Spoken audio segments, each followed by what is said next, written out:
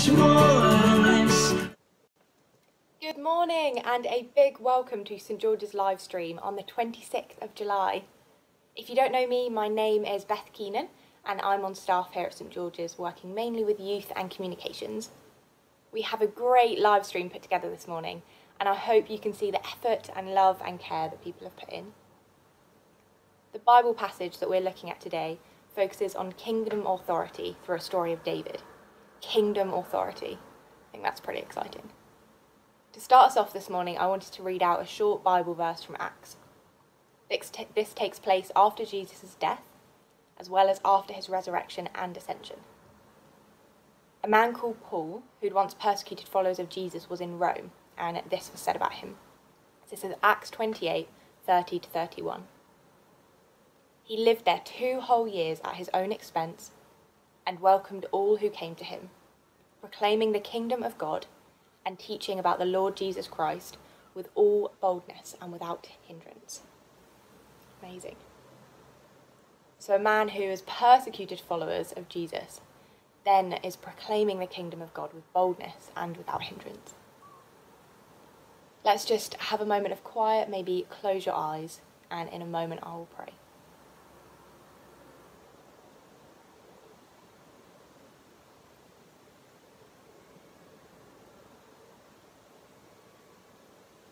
Heavenly Father, this morning is all about you.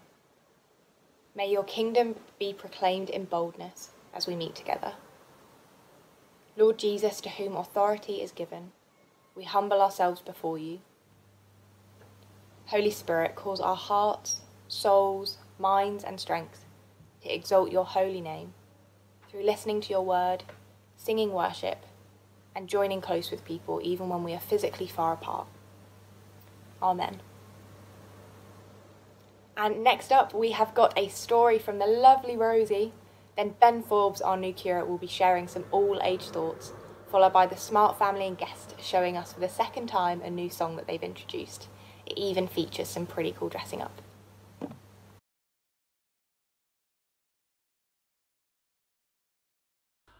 Our story today is about how God chose a young boy called David to become the king over all of Israel.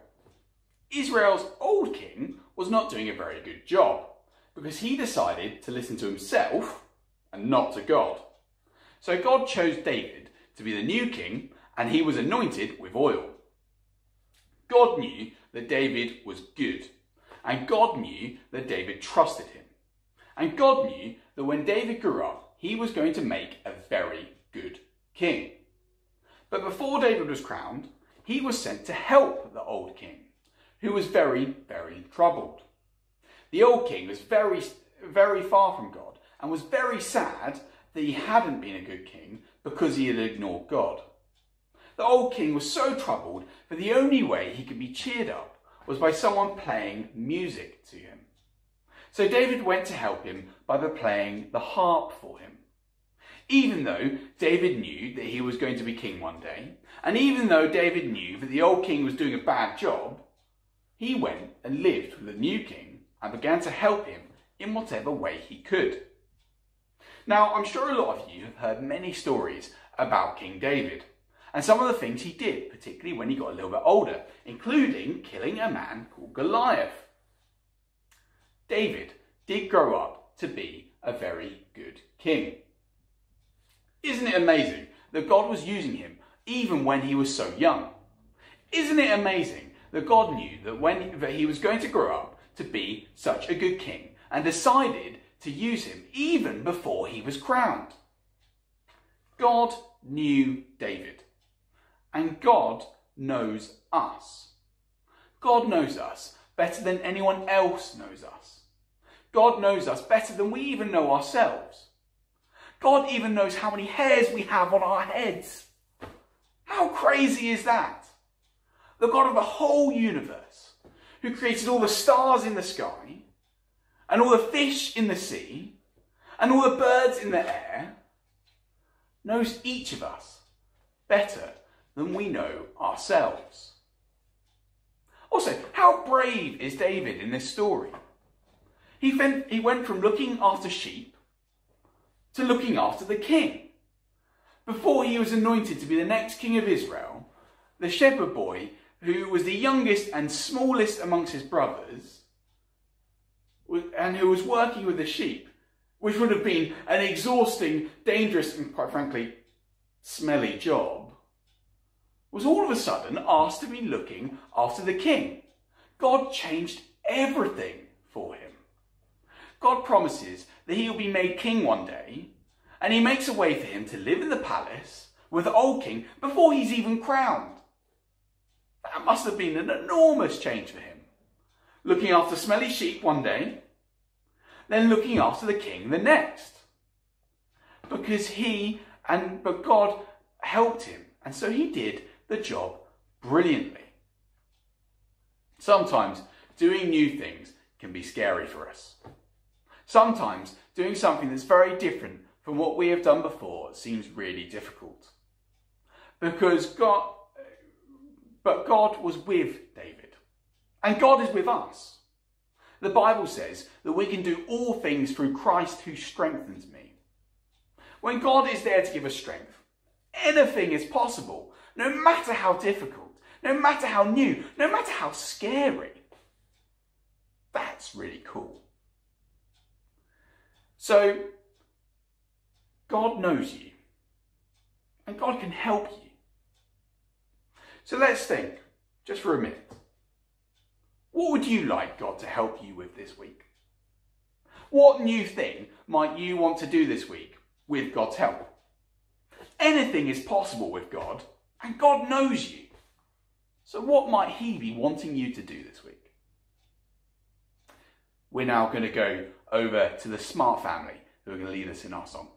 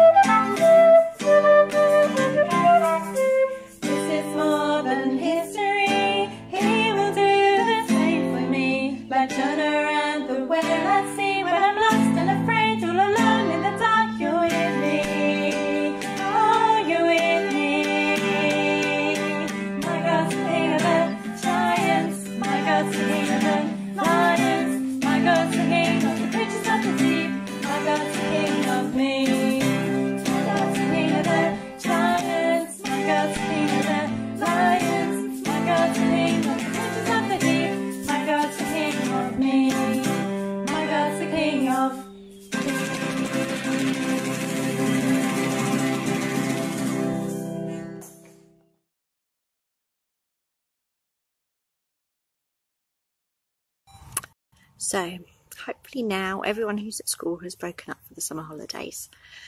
I think we can all agree it's been a pretty unusual couple of terms. And I hope that during the holidays you'll have a chance to do some fun stuff and maybe get out and about. But today my challenge to you is going to be hard for some and easy for others. You'll need a towel or a blanket, a cushion, and somewhere safe to lay down outside. It's probably best to do it in the morning or late afternoon so the sun's not high in the sky. At the end of all the busyness and difficultness of the school term, my challenge to you is to be still. Your target is to lie still for 5 minutes if you can, or less if that's too hard. Look up in the sky for cloud pictures, or close your eyes and listen for the sounds you can hear, and just be still.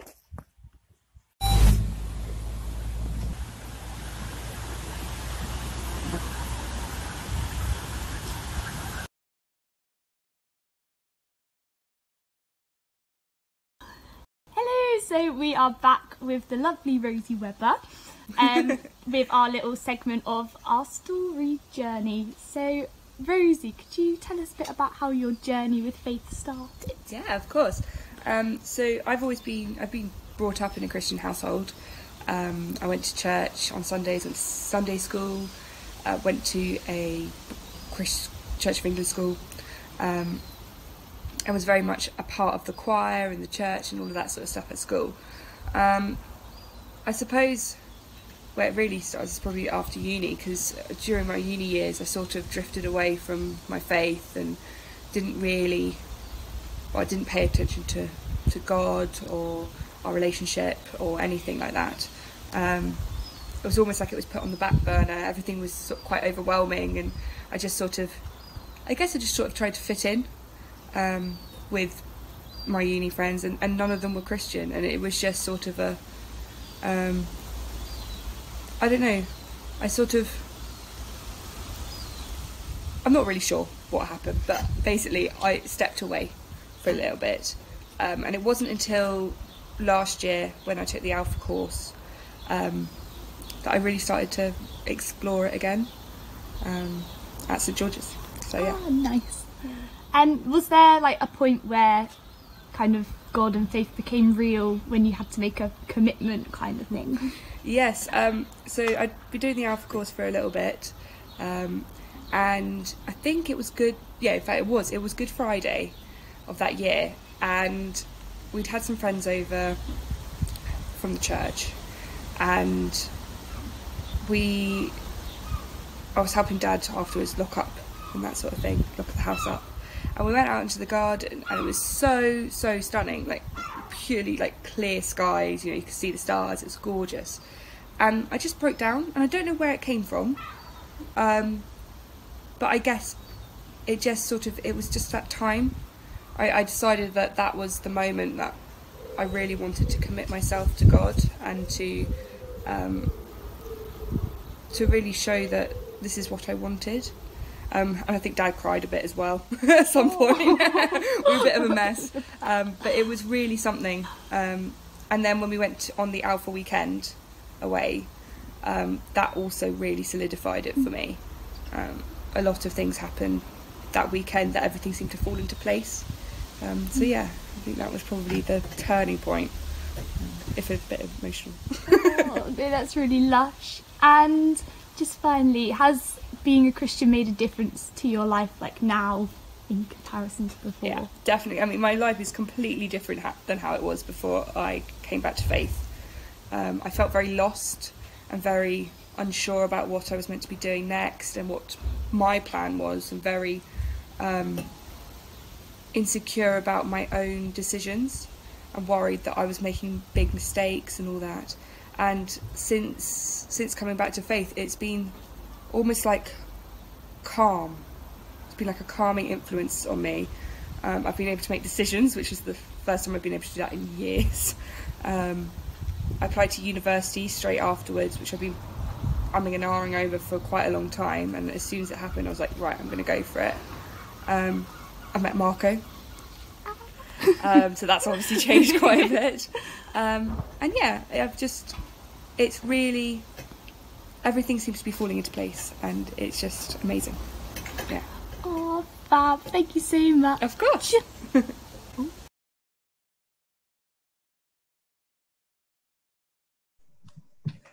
Good morning. I'm Sheila, one of the senior ministers at St George's, and it's great to be with you this morning.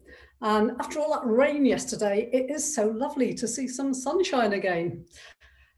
We've heard the Bible story wonderfully told and enacted by Ben and Alice. So let me begin by reading just one verse from 1 Samuel 16. And a reminder, this is David who becomes King David. And the story is set when he's still a young shepherd boy. And God tells Samuel that David is the one he's to anoint, the one who would become king. Verse 13 says, "So as David stood there among his brothers, Samuel took the flask of olive oil he'd brought and anointed David with the oil. And the Spirit of the Lord came powerfully upon David from that day on. Then Samuel returned to Ramah." If you've been around the last couple of weeks, you may have missed our welcome to the lovely Ben and Alice, who arrived from Oxford in the midst of this strange time. Ben is our new curate. He was meant to have been ordained a month ago, but like every other 2020 plan, he's going to need to wait for a bit. But whenever it happens, it's going to be a real celebration, a very special day for Ben. The whole point of any inauguration to some new sphere of employment is to celebrate the beginning of something special. Most people probably just start a new job and that's it. But for a king, there's a coronation. For presidents, an inauguration. For college professors, an installation. And for curates, a service of ordination. All solemn but happy recognition of the privileges, the promises and the responsibility for the work that the person has been called to. They set a seal upon that person for a public witness of the commitment to the work that they're about to start. It is just the starting point, and then the work itself begins. In this story, David is being anointed to be king over Israel, but there was no public inauguration into office. Saul was still king and was going to remain on the throne for another decade or more. At least Ben won't have to wait that long, I hope. David was anointed by Samuel and then simply went back to the sheep afterwards. And it was some while before things even got to change at all.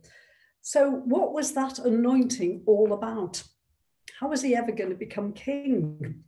There was already a king who showed no desire to abdicate in favour of a teenage shepherd boy.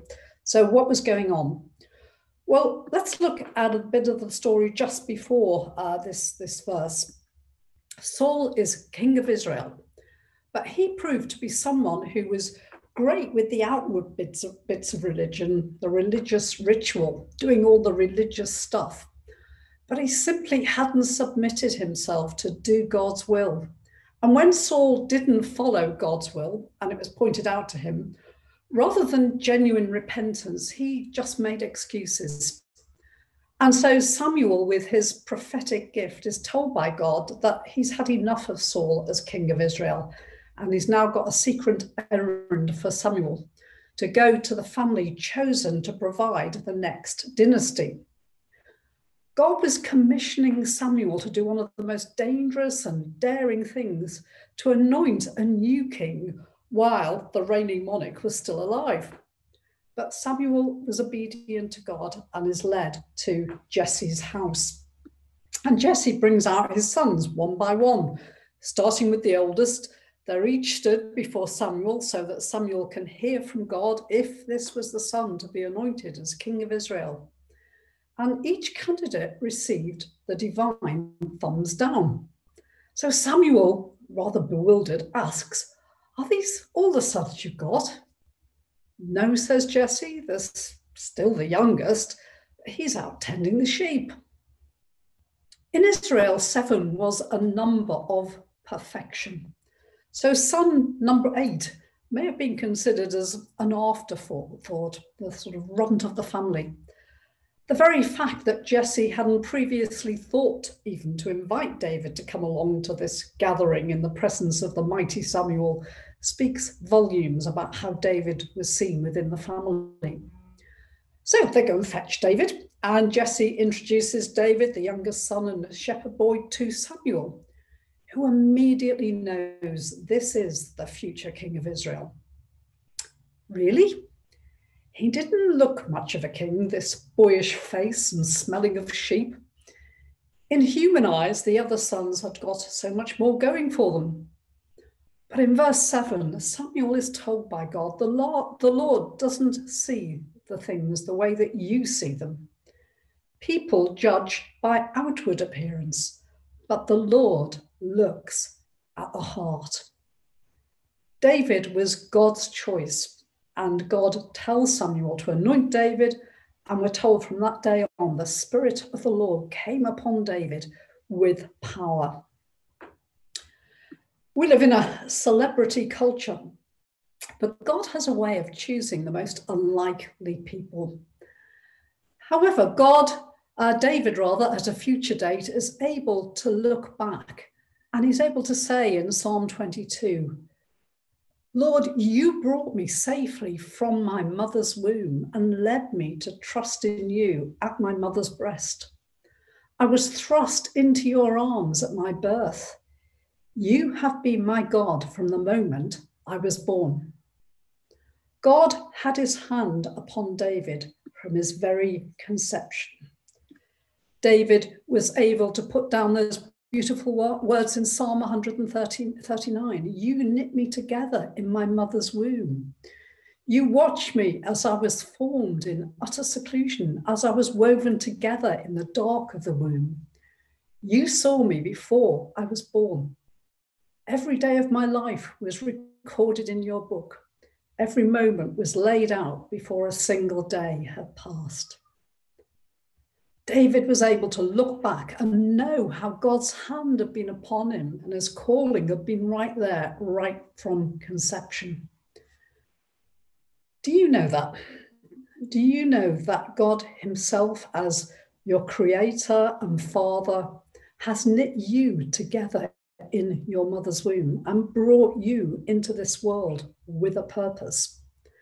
No matter what your circumstances, no matter what your gender or the color of your skin or anything else about you, you aren't just a random person. You are not a mistake. It's not about being good enough either. There's lots to show how many times David blew it. It's not about who you are, but it's about whose you are. Have you got that heart knowledge of whose you are, that place of security? And are you discovering something of the Father's purpose for your life? But what about this anointing? What was that all about? Well, that word anointing is used in the Bible in several ways. Here's two of them. First, there is that sense of inauguration, someone being put into office, an outward ritual. And that's the way it's often seen in the Old Testament. When Samuel anointed David, he took a ram's horn filled with freshly pressed olive oil and poured the oil on David's head. And the oil symbolizes the Holy Spirit, the secret of God's power. And the second way the Bible uses anointing is in the sense of what happens in a person's heart. In verse 13, it reads, from that day on, the Spirit of the Lord came upon David in power. And far more important than the crown that will eventually be placed on David's head is the inward anointing of the Holy Spirit, God's kingdom authority given to him. When Samuel anointed David, God planted the root we sometimes hear about at Christmas. In Isaiah 11, it says, a shoot will come up from the stump of Jesse. From his roots, a branch will bear fruit. And this root, now planted, coming from Jesse's family, would lead to fruit that changed the world, to Jesus himself. In Revelation 22, Jesus says, I am the root and the offspring of David. So when God raised up this shepherd boy, David, from the family of Jesse, from the tribe of Judah, he was raising up the forerunner of Jesus, his own son. So this event was massive, not only affecting the whole of Israel, but right through to affecting every person for all time. But David's journey wasn't going to be straightforward. And the same goes for us. David may have been anointed with the Holy Spirit, but that didn't mean that life would be easy. Testing times would come. David would fall into sin. He'd get things horribly wrong. He'd experience immense battle, followed by wilderness years where his faith would be profoundly shaken. But somehow he emerged from all of this with his faith intact, even strengthened. A real encouragement for any of us going through rubbish times at this moment. And David was a worshipper. He was Israel's first singer of songs, and no doubt in his wilderness times he was sustained by his commitment to personal prayer and worship. And if you read his wilderness psalms, they're full of expressions of a continuing faithfulness to God, even in the midst of the darkest situations. And it's easy to lose sight of God in the wilderness, but David is able to say from his own heart, "The Lord is my rock, my fortress, my deliverer. The Lord is close to the brokenhearted and saves those who are crushed in spirit. He arms me with strength and keeps my way secure." He was going to need to tackle a lot of difficult stuff as king. But with God's anointing, God uses David to change the state of the nation. And if we're going to be part of bringing transformation to the world around us, we need God's Holy Spirit on a daily basis. And one day David would become the greatest king as Israel ever had. But that wouldn't happen for a very long time. And although David had the anointing, Saul still had the crown. So there was David, and there was Saul. The Spirit of the Lord came powerfully upon David, we're told. And in the next verse, the Spirit of the Lord has left Saul. There's only one thing that separates David and Saul, and that is repentance. Both David and Saul fell into sin. Both were sorry, but only David truly repented of sin and turned from it to serve the Lord afresh. Repent means not just being sorry, but having a change of heart, a change of direction. Saul rejected God's ways and was unrepentant, and so God rejects Saul. And even Ahab, who was the most evil of kings, was forgiven by God when he came full of remorse and asking for forgiveness. But it seems Saul's problem was pride. As it says, the I that comes in the middle of that word. One day, a penitent David would throw himself on God's mercy with the heart cry of Psalm 51. The sacrifice of God is a broken spirit, a broken and contrite heart, O God, you will not despise. So when God sees the tears of repentance, he's moved. But Saul sheds no tears. He rather dug in his heels. And so we're told the Spirit of the Lord left Saul. God's ultimate purpose in anointing David was to pave the way for the coming of the true and final king, the Lord Jesus himself. David was to be the first king under the new order. Jesus was to be the last and once for all king of the house of David. And David was to point God's covenant people more clearly than ever before to the coming of the Messiah, who would finally come to defeat the greatest enemy and reveal the depth of God's love for every single human being. God's amazing grace for you and for me. And I know the depth of my thankfulness as I look at how God dealt with David. Someone far from perfect, but simply knew his need of God. Let's just pray for a moment. Father God, we thank you for your Holy Spirit, and we thank you that you give your Holy Spirit to every single one of us who turn to you and turn our lives over to you. Come to each of us afresh, right where we are now, and fill us. We pray in Jesus' name. Amen. Let's worship.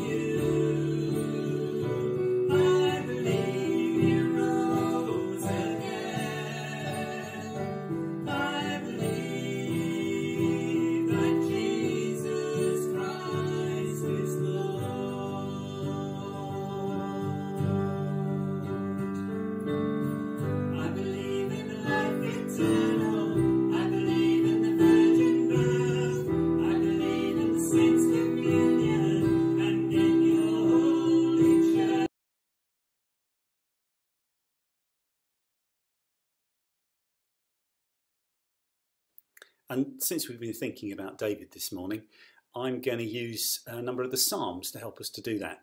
David wrote many of the Psalms, and he was a worshipper as well as a warrior and a king. So let's begin with thanksgiving.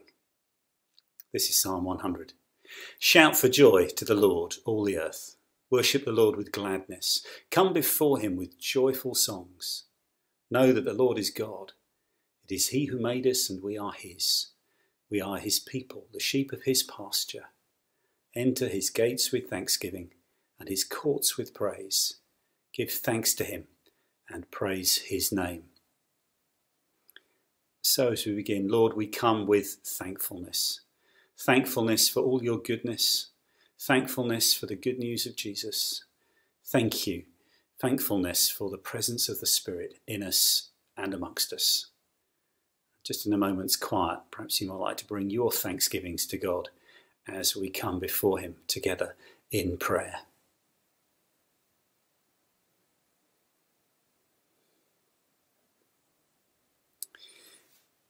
And the thing we need to be most thankful for is the gift of Jesus, his life for us on the cross and the forgiveness he won for us. So let's take a moment to come honestly and openly and to admit to God when we fail to love him with everything that we are and where we've failed to love our neighbours as ourselves. So in a moment of quiet, let's just be honest before God and confess to him our failures and sins.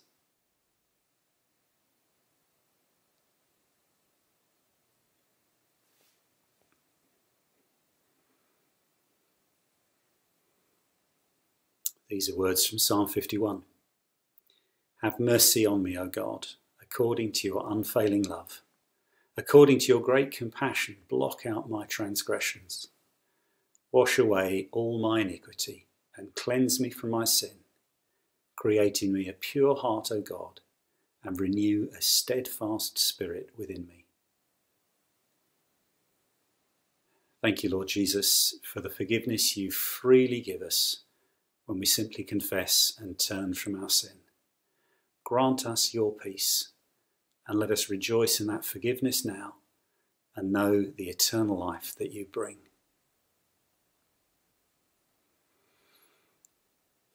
David poured out his complaints to God too, and perhaps for us, particularly at times in this strange season we're living through, we need to express our sense of loss or disappointment, or simply that we're feeling overwhelmed and weighed down. And if that's you, let's just have a moment to bring that to God now and be honest about the way that we feel. These are words from Psalm 42. My soul thirsts for God, for the living God. Where can I go and meet with God? My tears have been my food day and night, while people say to me all day long, where's your God? Why, my soul, are you downcast? Why so disturbed within me? Put your hope in God, for I will yet praise him, my Saviour and my God.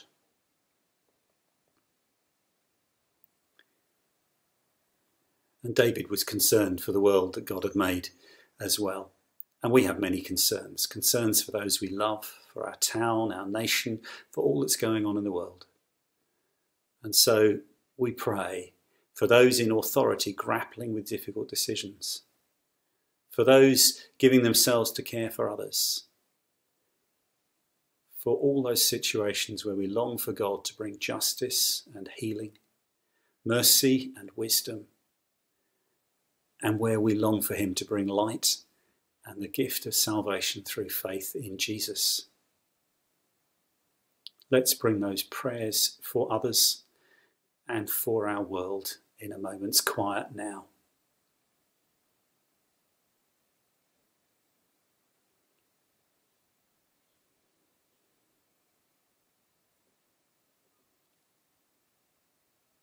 And let's finish with some words from Psalm 67. May God be gracious to us and bless us, and make his face to shine on us, so that your ways may be known on earth, your salvation among all nations. May the nations be glad and sing for joy, for you rule the peoples with equity and guide the nations of the earth. May the peoples praise you, O God. May all the peoples praise you. May God bless us still, so that all the ends of the earth will fear him. All these prayers we bring in the wonderful name of Jesus, our Lord and our Saviour. To him be glory and praise forever. Amen.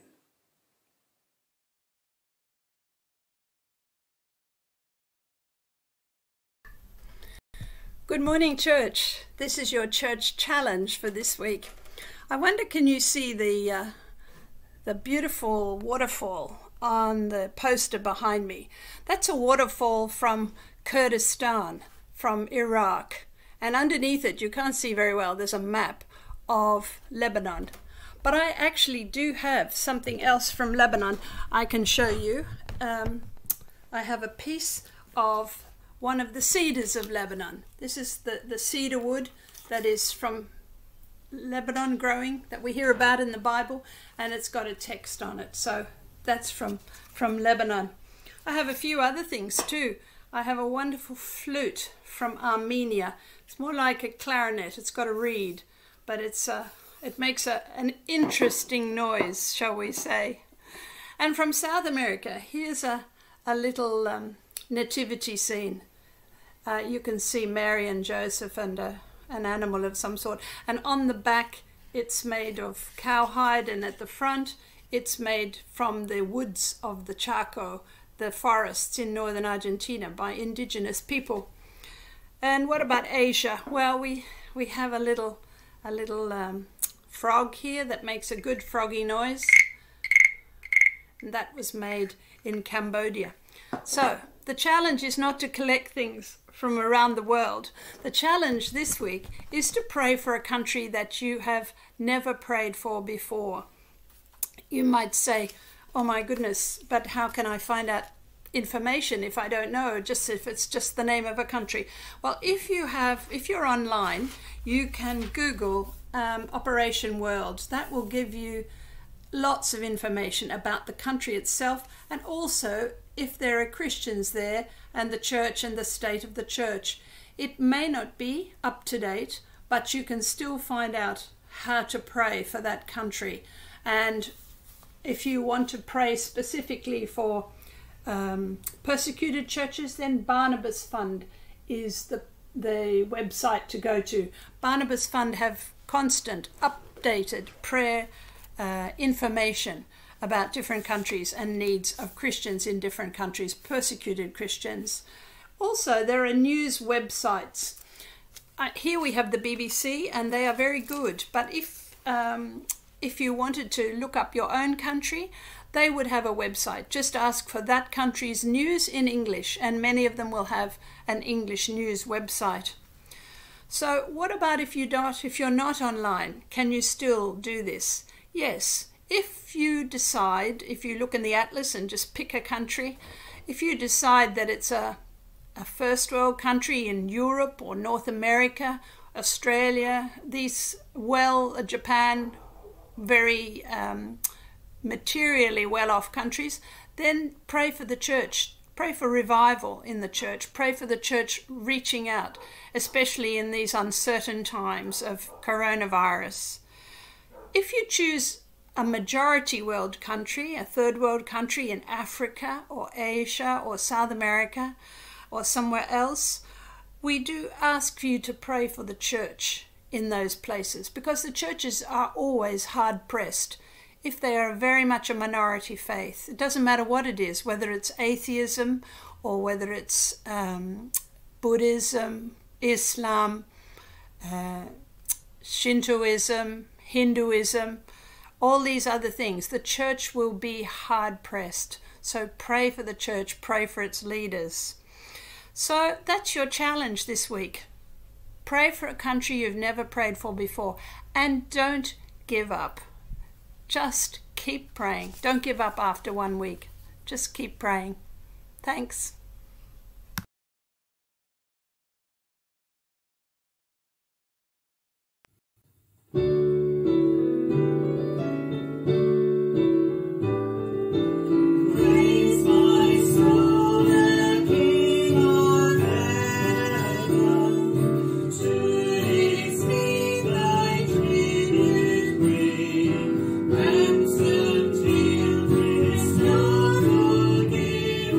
Good.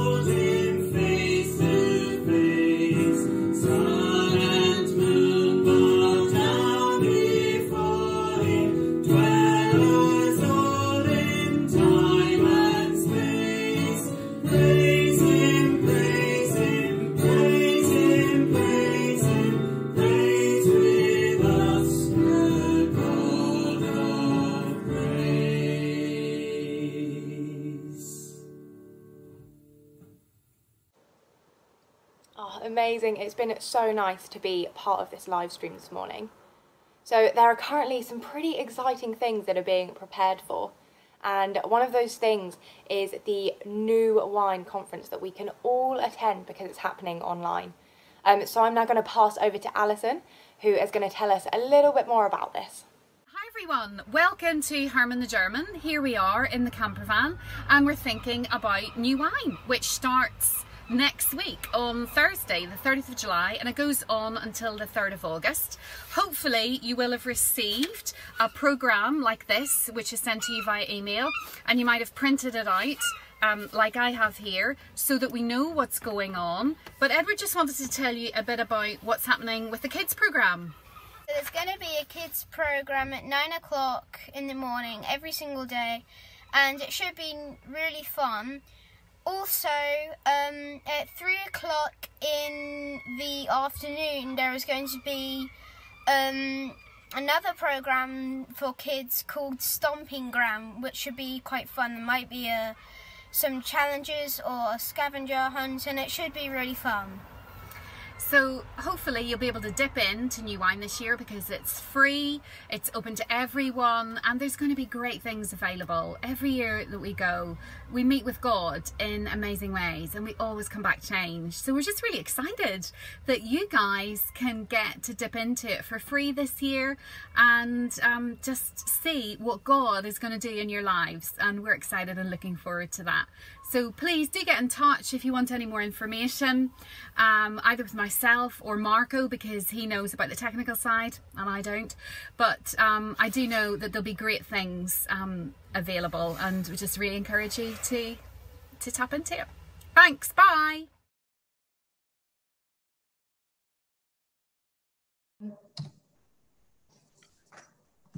Thank you to our New Wine team. They've done a fantastic job of getting information out to us and encouraging us to engage with it. And a reminder that next Sunday we'll be meeting again at 10:30 as usual, but that will lead us straight into the New Wine main stage at 11 o'clock. And a reminder too about Miriam's Justice Talks. It's the usual link at 7:30 tomorrow evening. And if you'd like to have it, if you haven't got it, then contact Miriam or myself and we can send it to you. The prayer team asked me to share with you the following things this morning. First of all, Psalm 62, verses 1 to 2. I wait quietly before God, for my victory comes from him.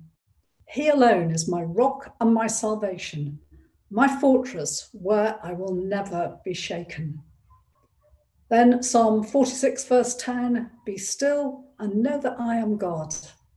I will be honoured by every nation. I will be honoured throughout the world. And then finally, Romans 8:28, we know that God causes everything to work together for the good of those who love God and are called according to his purpose for them. A reminder that as people, we need pause points and our rest should be in God, and to take those things we've learned into from the lockdown into our new normal. And someone had a picture of a steering wheel with someone gripping onto it with words to hand over the wheel to God and to trust him, that God should be our steering wheel, not our spare tire. If there's anything from this morning that God has been saying or doing, or any particular things you'd like someone to pray with you over, why not chat with someone else, phone a friend, ask them to pray for you, or else get in touch with the prayer team on prayer@stgdeal.org. And as we go out into our week, let's be trusting in God's faithfulness and being filled with the Holy Spirit, ready to step out in faith and kingdom authority wherever we have that opportunity. Let me lead you now in a final prayer. Father God, we thank you that you take these earthenware vessels of our lives and you fill them with your Spirit. We pray in this coming week that you will meet with us in our needs, and no matter what our circumstances, you will use us to build your kingdom wherever we are. Take us and use us for your glory, Lord Jesus. Amen. Thank you so much for joining us today. Have a good week and God bless.